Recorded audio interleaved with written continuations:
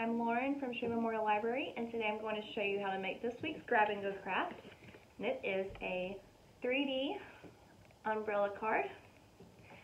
And so the first thing you need to do is cut out your clouds and your raindrops and your cane for your umbrella, and then cut all of your circles in half.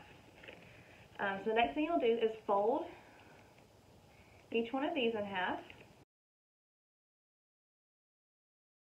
Okay, and then after that you'll take one of your half circles and you will glue the left side of your half circle to the blue paper. Okay, so it should look like this. And then take another color and you're going to glue the left side of that to the first one.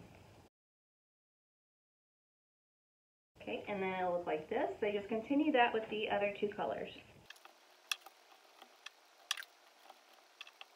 Alright, and once you're done with that, you have the top to your umbrella. And now you just glue on your cane and your clouds and your stars.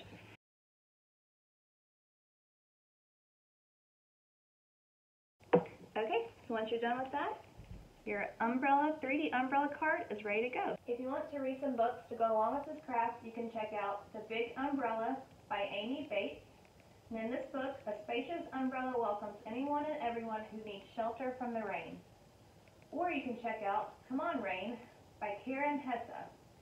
And in this book, a young girl eagerly awaits a coming rainstorm to bring relief from an oppressive summer heat.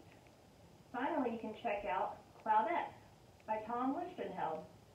And in this book, Cloudette, the littlest cloud, finds a way to do something big and important as the other clouds do. So I hope you enjoyed this week's Grab and Go craft. Bye everybody!